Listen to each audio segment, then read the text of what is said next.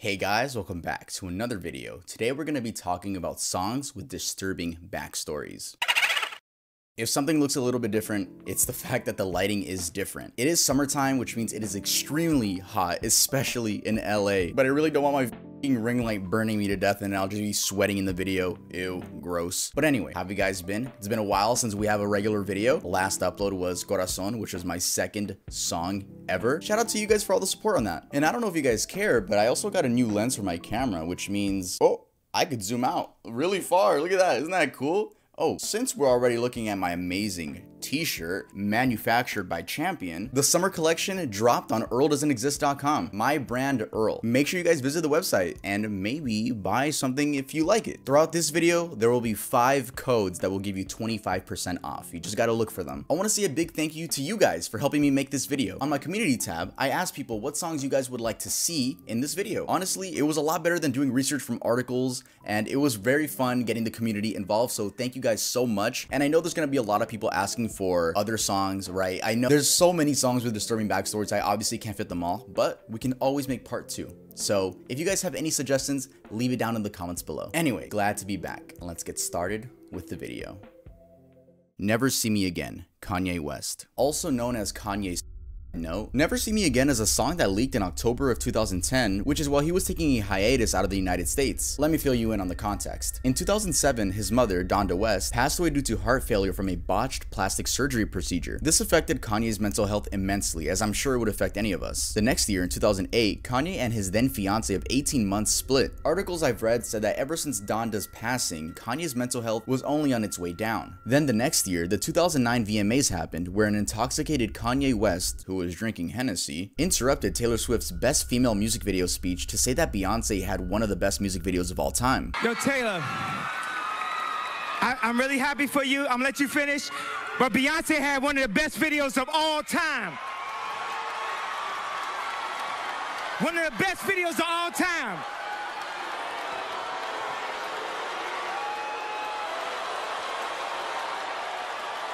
And then later that night, Beyonce won Music Video of the Year. Kanye was actually removed from the event and became kind of a villain after all this happened. No one can deny this was a scummy thing to do, especially to a young 20-year-old girl who just received an award on national television. Anyway, after all this, Kanye was no longer seen as the musical pioneer he was making himself out to be. Instead, he was known as the guy who interrupted Taylor Swift's speech. The hate was so much so that he moved to Japan for a month to get away from all the media attention. It's a pretty bugged out story. I literally left America. I stopped doing music altogether. I just took some time. I went to Japan just so I can get away from paparazzi altogether. And then in November, I moved to Rome and just lived there. Then this song, titled Never See Me Again, leaked onto the internet a month before his album, My Beautiful Dark Twisted Fantasy. According to rumors, this was supposed to be Kanye's last song before officially retiring from music. And some other theories state that this was Kanye's last song before committing.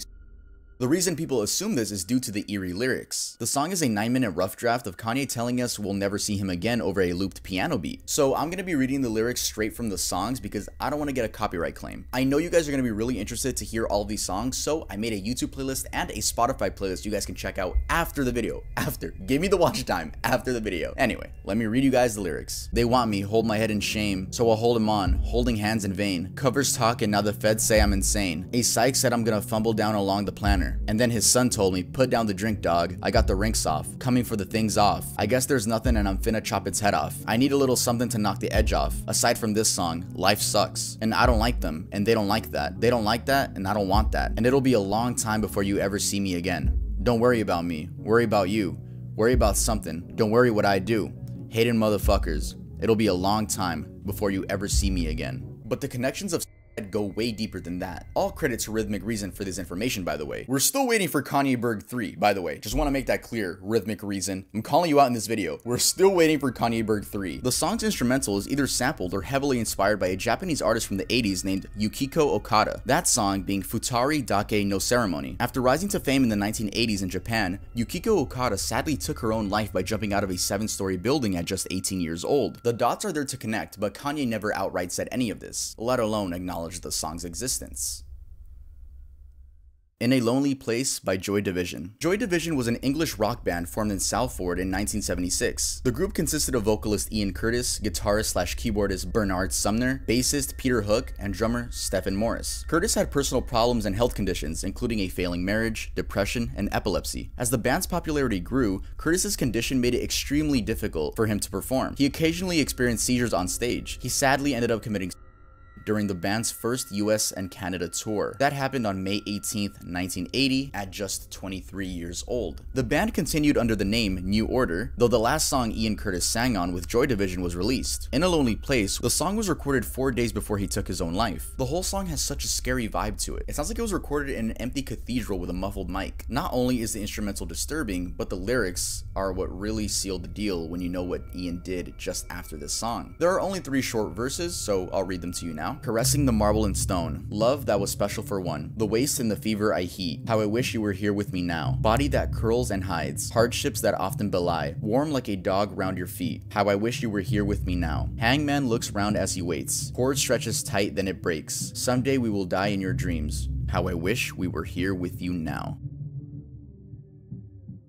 Dark Place by Juice WRLD. Platinum recording artist Juice WRLD, who sadly passed away on December 8th, 2019 due to an overdose, was and still is known for his melodic emo raps, rapping about drugs, sex, relationships, and death. Making songs about drug use isn't anything unique in the rap scene. It's something people don't even turn their heads to anymore. It's just, oh, yep, part of the song. Since we're already used to hearing people talk about popping pills or drinking lean. Both Juice's girlfriend and mother have explained that Juice was suffering from depression, with his mother even stating, "Jared and I often had frank discussions about his struggles with addiction, anxiety, and depression. I think he felt comfortable being honest with me because I never judged him. I recognized that what Jared was dealing with was a disease, and I know he truly wanted to be free from the demons that tormented him. As a parent, I believed early on and supported Jared having access to counseling. I encouraged him to always share his feelings. My message to the parents and children is simple. You do not have to suffer alone. You do not have to be ashamed of your mental health struggles. There is help. There is a way out." Though one unreleased Juice WRLD song really hits different once you realize the cause of his death. That song is Dark Place. The song begins with beautiful chords, and Juice begins softly rapping about being lost in, well, a dark place. The entire song is a transparent look at just exactly how Juice was feeling at the time. I really suggest listening to this song just to get a full grasp of its authenticity, because me reading the lyrics just won't do it justice. Lost in a dark place, trapped in the crawl space. In my mind, I get lost, then I wake up in a coffin. They tell me they care. They're just in love with the music, so they'll never know about the pain I go through. It's like a chain of reactions. All these demon attacks, from all the drugs that I'm taking to the women distracting me. From being myself, it's like I'm losing my traction. Kiss death on the lips, I have a fatal attraction. This is my heart. Watch as my problems inspire me. Tear me apart. Won't let the demons take over me. They took it too far. Now I need some surgery. I'm falling apart. It's like I'm lost in the motions. Use this song as a rope to wrap around the commotion. Tie the knot at my throat. I look at death as a notion. I don't want it no more, but it's too late to reverse it as I fall on the floor. Polly by Nirvana. Polly is a song that is disguised really well as not having a darker meaning, when in reality it's extremely morbid. To be specific, it's about the rape of a 14-year-old girl written in the perspective of the It's based on a true story that happened in June of 1987. A man by the name of Gerald Friend abducted a girl at knife point after she accepted a ride after a rock concert. She was repeatedly and tortured while being strapped to a pulley suspended from the ceiling. The torture included burning her with a blowtorch. Eventually, he was arrested and given 2 75-year sentences. The song being named Polly is a play on words on the Polly want a cracker saying, not to be confused with the Polly class case. That happened years later. The victim's actual name was never released. Polly wants a cracker. Like I was saying, this is a play on words because this phrase is commonly used when feeding parrots. In this context though, it's being used to train the girl to do what he wants. I think I should get off her first. The narrator is explaining that he should probably physically get off of her first and then feed her so she won't starve to death, which will probably make her more compliant to do what he says out of fear of her own life. I think she wants some water to put out the blowtorch. This one is pretty self-explanatory given the context with the torture method of the blowtorch. Isn't me, have a seed. Let me clip dirty wings. Let me take a ride, cut yourself. Want some help? Please myself. Got some rope? Haven't told. Promise you, have been true. Let me take a ride, cut yourself. Want some help? Please myself. If you're enjoying the video, it would mean a lot if you guys could leave a like. Also, if you haven't subscribed, it would be awesome if you could subscribe. I upload a bunch of morbid videos that I'm sure you would love to binge. I also have a Patreon where I upload all my videos first. And please make sure to subscribe to my second channel, Bertie, because I'm going to be starting a podcast there. Yes, a visual podcast with my best friends, and it would be awesome if you guys could be already subscribed by the time it comes out. Anyway, back to the video. Jeremy by Pearl Jam. Pearl Jam is an American rock band formed in Seattle, Washington in 1990. The band's lineup consists of founding members Jeff Ament, Stone Gossard, Mike McCready, and Eddie Vedder, as well as Matt Cameron, who joined in 1998. Jeremy is their 6th track on their first studio album released in 1991. This is another one of those songs where it's just so good you don't even pay attention to the lyrics. The blazing guitar, beautiful singing, and hard-hitting drums. Eddie Vedder could have been singing about slipping on bananas, and I'm pretty sure no one would have noticed due to his incredible vocal range. Anyway, the song was inspired by 2 stories. The first being about a 16-year-old boy named Jeremy Wade Dell from Richardson, Texas, who shot himself in front of his classmates on the Tuesday morning of January 8th, 1991. Eddie Vedder explained the inspiration in a 2009 interview, stating, "It came from a small paragraph in a paper, which means you kill yourself and you make a big ol' sacrifice and try to get your revenge. That all you're gonna end up with is a paragraph in a newspaper, 63 degrees and cloudy in a suburban neighborhood." That's the beginning of the video, and that's the same thing in the end. It does nothing. Nothing changes. The world goes on and you're gone. The best revenge is to live on and prove yourself, be stronger than those people, and then you can come back. The other story that inspired the song was about a student that Eddie personally knew in middle school. In a 1991 interview, he stated, "I actually knew somebody in junior high school in San Diego, California that did the same thing, just about. Didn't take his life, but ended up shooting up an oceanography room. I remember being in the halls and hearing it, and I had actually had altercations with this kid in the past. I was kind of a rebellious 5th grader, and I think we got in fights and stuff." So it's a bit about a kid named Jeremy, and it's also a bit about a kid named Brian that I knew, and I don't know. The song, I think it says a lot. I think it goes somewhere. And a lot of people interpret it in different ways, and it's just been recently that I've been talking about the true meaning behind it, and I hope no one's offended, and believe me, I think of Jeremy when I sing it. So, here are some of those lyrics. Daddy didn't give attention. Oh, to the fact that mommy didn't care. King Jeremy the wicked. Oh, ruled his world. Jeremy spoke in class today. Jeremy spoke in class today. Clearly, I remember picking on the boy. Seemed a harmless little fuck. Oh, but we unleashed a lion. Gnashed his teeth and bit the rhesus lady's breast. How could I forget? And he hit me with a surprise left. My jaw left hurting. Oh, dropped wide open. Just like the day? Oh, like the day I heard. Evil by Interpol. This is a very interesting one on the list. So Interpol is a rock band from Manhattan, New York, and in 2004 they released their 2nd studio album, Antics, which actually peaked at number 15 on the Billboard 200 charts. Their track Evil was released as their 2nd single from the album before its release, and that song peaked at number 24 on Billboard 100. The music video has nothing to do with the lyrics, at least from what I could tell. It follows a puppet named Norman who survived a car crash, and it seems like another woman involved didn't. People are crying, most likely family members, and the rest of the music video follows this puppet on his way to the hospital. They make his pupils dilate, which is pretty cool, but kinda creepy. Fun fact, Interpol actually created a real-life GoFundMe for the puppet Norman, and that ended up raising $1,434, though it seems that project was abandoned. Anyway, let's get on to the lyrics now. These lyrics are written from the perspective of Fred West, who is speaking to his wife, Rosemary West. The West couple were an English murderous duo who killed at least 12 people between 1967 and 1987, all the victims being young women, and at least 8 of those girls were beaten and the victims' dismembered bodies were buried in the cellar or garden of the West residence. The couple was charged in 1994, and Fred committed in his cell while Rose was convicted of 10 murders and sentenced to 10 life sentences. It's actually so interesting because you would never think about that when listening to the song. Again, I really encourage you guys to go ahead and just go listen to these songs, give them a chance. Playlists are linked down below after the video. A lot of these are actually in my playlist now. This is a good example. This song is fucking amazing. Rosemary, heaven restores you in life. You're coming with me. Through the aging, the fearing, the strife, it's the smiling on the package. It's the faces in the sand. It's the thought that moves you upwards, embracing me with 2 hands. Right will take you places. Yeah, maybe to the beach. When your friends, they do come crying. Tell them now, your pleasure's set upon slow release. Leave some shards under the belly. Lay some grease inside my hand. It's a sentimental jury, and the makings of a good plan. You've come to love me lightly. Yeah, you come to hold me tight. Is this motion everlasting, or do shudders pass the night? Rosemary, oh, heaven restores you in life.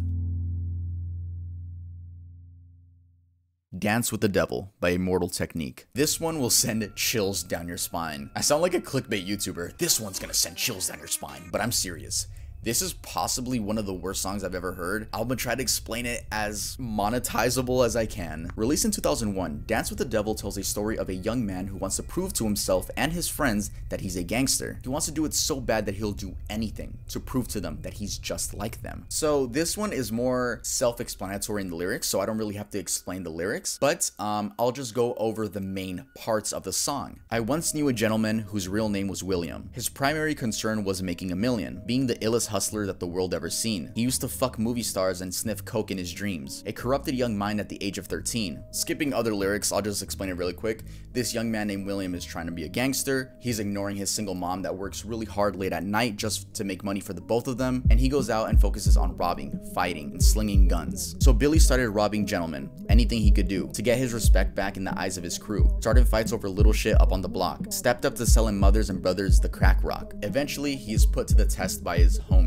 But only a real thug can stab someone till they die, standing in front of them, staring straight into their eyes. Billy realized that these men were well guarded, and they wanted to test him before business started. Suggested in a bitch to prove he was cold-hearted. So now he had a choice between going back to his life or making money with made men in the Scythe. His dreams about cars and ice made him agree. A hardcore gentleman is all he ever wanted to be. So he met them Friday at 2:45. Look, man, the story gets gruesome, and I don't even know if I could say it on YouTube. Well, the entire song is on YouTube, so I'm pretty sure I could, but I'll skip to the part where he's done the girl and he's about to get rid of her. You know what I mean, right? He's about to get rid of her. Right before he pulled the trigger and ended her life, he thought about the cocaine with platinum and ice, and he felt strong standing along with his new brothers. Cocked the gat to her head and pulled back the shirt cover, but what he saw made him start to cringe and stutter, cause he was staring into the eyes of his own mother. Yeah.